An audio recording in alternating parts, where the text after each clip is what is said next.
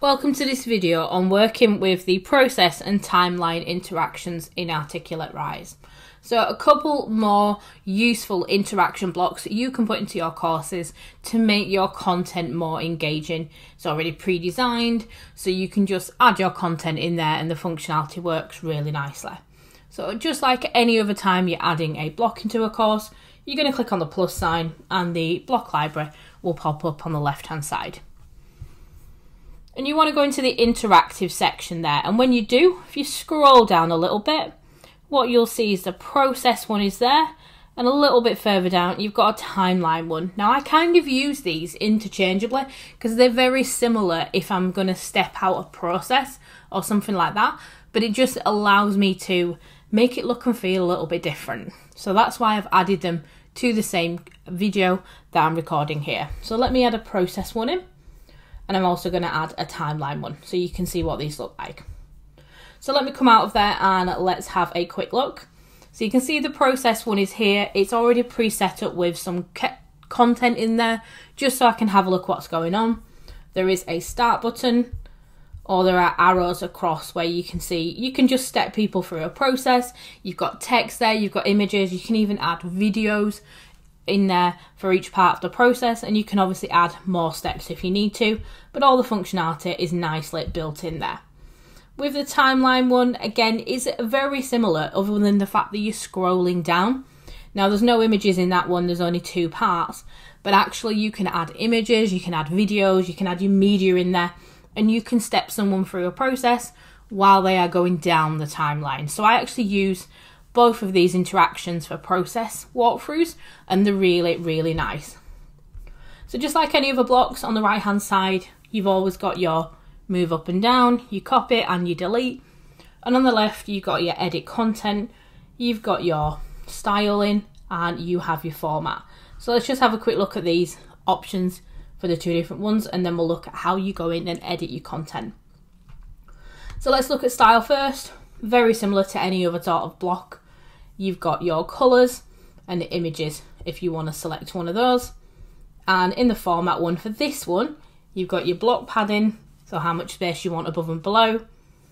You've got your step label and your zoom image. So if you've got any images in there, your users can go in and click and zoom into those images.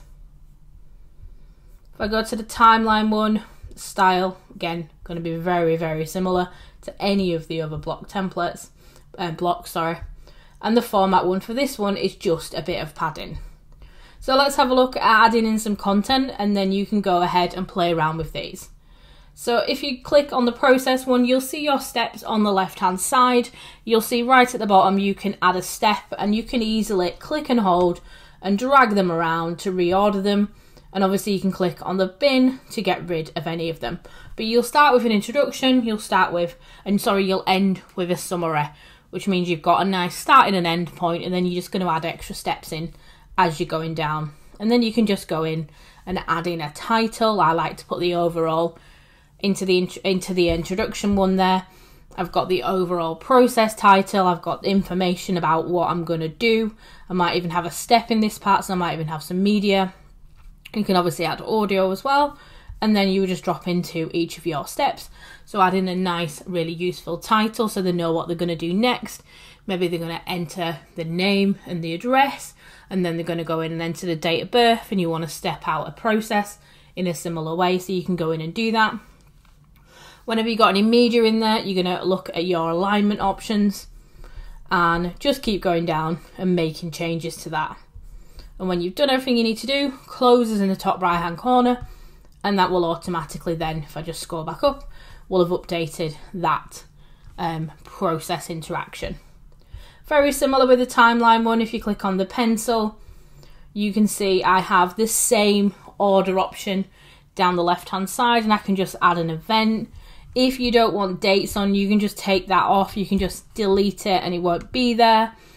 It may look like there's a little bit of a space there, but there'll be nothing that just says event, which is quite useful. And then you can just put your title, if I can spell that,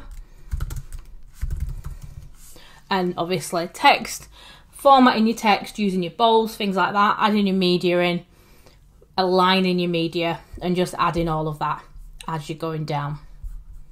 And these are two really useful ways there.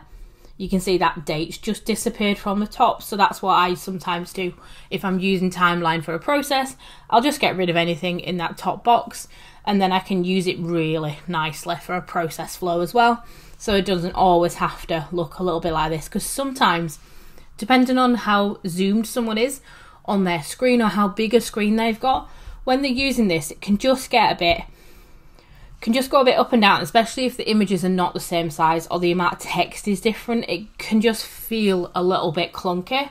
So sometimes, especially if users are used to scrolling down and looking at web pages and having that continuous sort of flow, then sometimes the timeline interaction is really useful for process step-by-step flows and things like that. So another two interaction options there you can use to add extra engagement into your courses. Please don't forget to like and subscribe, and let me know what videos you'd like me to record next.